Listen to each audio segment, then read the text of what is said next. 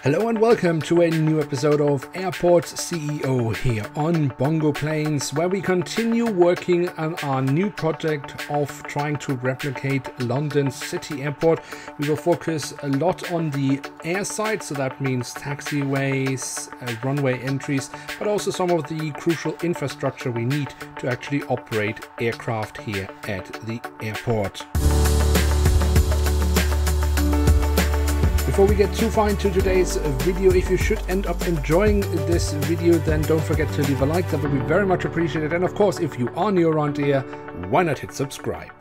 Now, in the last episode, we chose to add a large runway, which is not really necessary given that we won't have any wide-body aircraft here at the airport, just as London City in real life can't handle any wide-body aircraft. But I just thought the runway looked nicer and kind of better in scale to the airport. So yeah, that's mainly the reason why we chose that.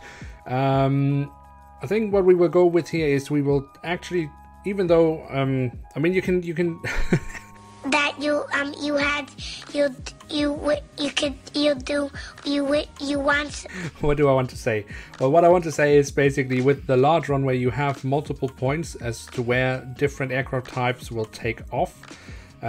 So we will actually build runway entries so that it could accommodate that, but I'm not quite sure if we will actually operate the runway like this, or we want to say that aircraft should always take off from the very beginning of the runway. That's basically what they would do at London City, because obviously the runway just about is able to facilitate the aircraft that actually are operating at the airport, but that's a choice we can take later.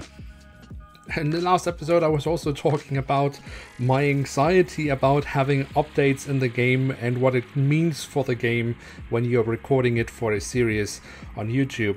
And of course I knew that there was coming a new alpha update to the game. I don't know exactly when it dropped. It must have happened just shortly before I actually recorded this gameplay. Anyway, since then the game has actually been moved into Alpha 36. So this, what you're seeing here, is still Alpha 35 gameplay, but from the next episode we will be in Alpha 36. There have been a few updates to the game. Luckily, I guess, we are very early in the build, so there isn't really anything that should be able to break so far. So yeah, I think my anxiety can relax for a little bit. Anyway, yeah, I mean, if you just want to know, the update the Alpha 36 introduces some emergency services, fire station and police, and you can do stuff. You can also now check pathways, which is, I guess, very nice, because that's sometimes been a bit problematic. I haven't tried out these tools yet, but I'm sure we will at some point. But this is still Alpha 35. And what we will do here is right now is basically we're adding the de-icing pads. Now, as far as I actually know, in London City, aircraft are being de-iced right at the stands, but we don't have that option in the game. So we will have to add these de-icing stands. So that's obviously a little bit different than real life. It also means that we're actually taking up some space that I, in my head, actually was thinking of using for general aviation, but I'm sure we will still manage to squeeze some general aviation into there, because we definitely also want to have that, because we have that at London City in real life as well. So let's just figure out where we could place some general aviation. Well, it's not general aviation, it's small aircraft stands, but we will be using those for general aviation. So I think we have a little bit of space here between the de-icing pads and the terminal. This obviously looks a little bit different in real life. I realize that, but we have to adjust here and there. It won't all be exactly, well, I guess nothing will be exactly as in London City, but we will be inspired by London City, let's say it like this. I'm not sure that small aircraft actually will use the medium de-icing pads, so we will add 2 de-icing pads, small de-icing pads as well. I don't remember if they ever would go to the medium stands, but just to avoid any issues, why not just add those here? We have the space. So yeah, just as in real life, the general aviation part is to the west side of the airport, or the airfield. This is how it looks in real life. They basically have a tiny little terminal building and then they have this little space here in front for private jets. Now, one thing that I was thinking of quite a lot is how can we actually find space, or how should we arrange not just, I mean, we have the luggage space, but how do we have everything else? Where does the airport actually store all its equipment? How does that work at London City? Because obviously space is at a premium at London City. So I was trying to see if I could find any images, but then I remembered, hey, I actually had a trip report that I recorded. I had many trips to and from London City, but apparently I haven't recorded many of them. But I found one of them that I actually recorded. And even though it was at night, but we could see the front of the building from the air side. So if you take a quick look here, we can see on first floor level, you have these window sections, and that's where you can see actually the boarding areas. But then just underneath that you have some areas that are lit up, and you can actually see that they have stored equipment in there, like air stairs and stuff like that. Now obviously we can't do that in the game, but I found it really interesting to see how they actually managed to have the equipment close by, but in the same way also being able to get rid of the equipment so it is not in the way when they don't need it. You can also see where this differs from what we're building, because as I say, on first floor level, that's where you have the boarding areas, and then when people are boarding the aircraft, they then basically are led downstairs to ground floor level, where they then go out to the airfield and board the aircraft. We are doing it a little bit the other way around, because we have people coming from first floor level, then going down and waiting on ground floor level. When they then board the aircraft, they just go out onto the airfield. But the principle is pretty close. But let's quickly speed ramp this, because here we can actually really take a close look. Look at this very cool way they have done it here at the airport. A shame we can't completely replicate that, but now at least we know how it is in real life. So let's see how we can do it here at our gameplay. So as we see, we can't really integrate these things inside the terminal building as they have done in real life. But we have some space just behind our terminal building, and obviously stuff like catering or garbage disposal isn't obviously inside the terminal building in London City. That's also somewhere else. So yeah, we will have all these things here just behind the terminal. I think what it comes closest to what they have at London City there, what we just saw, is basically the vehicle depots in the game, where you are storing your GSE when you're not needing it. And we will also have that just here behind. The same goes, of course, also for fuel depots, although I guess that's again quite close to the real life, because the fuel depots or fueling stations at London City are also placed on the west side of the airfield. So while we're just working a little bit on that, and we'll also add a little bit of decoration, so to say, some of these, we have ILS the systems and stuff like that. I don't think it's really necessary, but it adds a little bit to the game, so why not?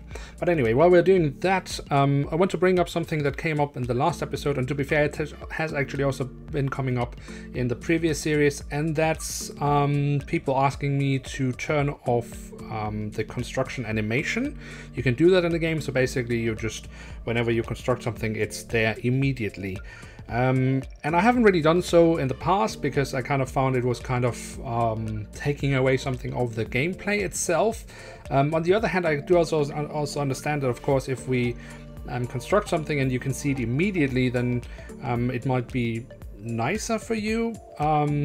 So I'm not entirely opposed to the idea of turning off construction animations in the game.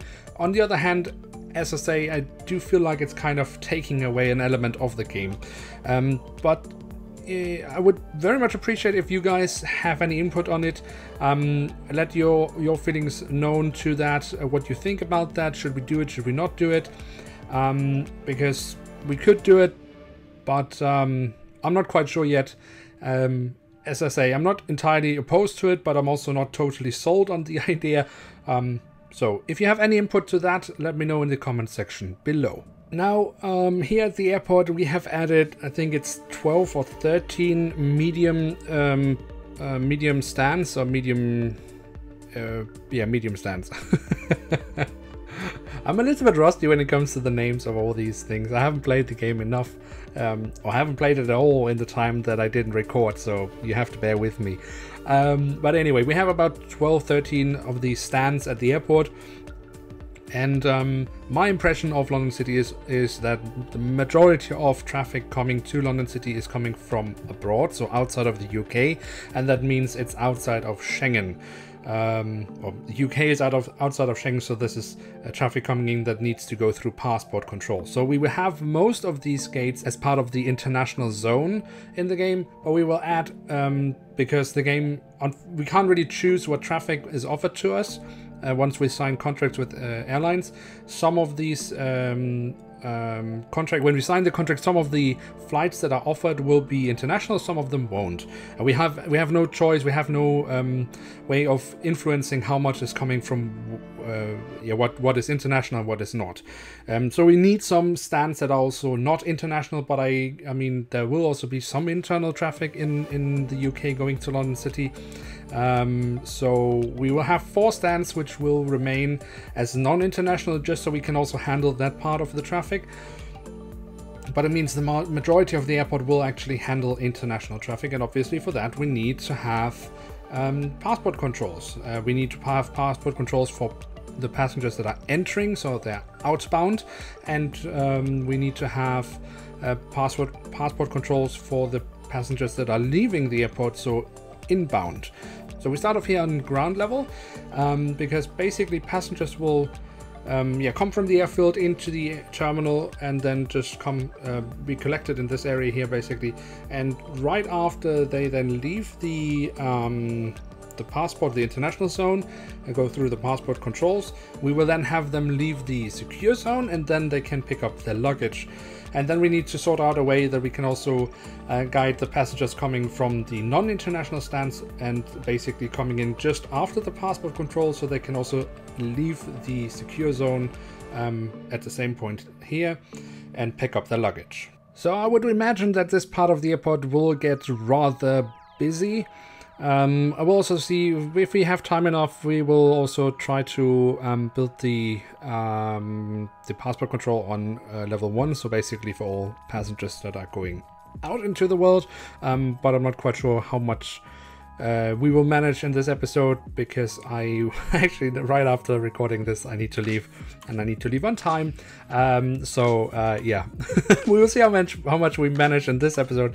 If we don't manage in this episode, we will just continue in the next, where we then of course also have the update to Alpha 36. And of course, as always, our passport controls will be a mixture between manual control, so with staff, security staff, I guess, and the automated passport checks. I've never figured out if you can just have purely automatic, but I don't mind having the mix. And in London City, you actually do also have a mix of automated passport checking stations and manned stations, so I guess that's also in a way realistic. Now, as I said, I imagine this area could get rather busy, but I'm fairly confident that we do have enough checkpoints here to handle all the passengers coming in. But if it really should end up being a bottleneck, then I guess we can expand this part of the building a little bit to the left here, because we have the space. Yeah, I think it should work out, but we will obviously see as soon as we start getting aircraft in. If it's getting completely blocked, then obviously we need to expand it a little bit. Now on ground level, we obviously have the walker-lators, so we expedite the passengers through the terminal so they can get to the passport control as fast as possible. And we will have the same concept on a first floor. So after they have gone through passport controls, they have this long terminal arm here to go through to their gates, depending, well, long. If they have the first gate there, then it's not long, but if they have the terminal, they have the gate at the very far end, then it's quite a walk. So obviously we also have some escalators. We also have some walker-lators here. I really can't speak today. I don't know what it is.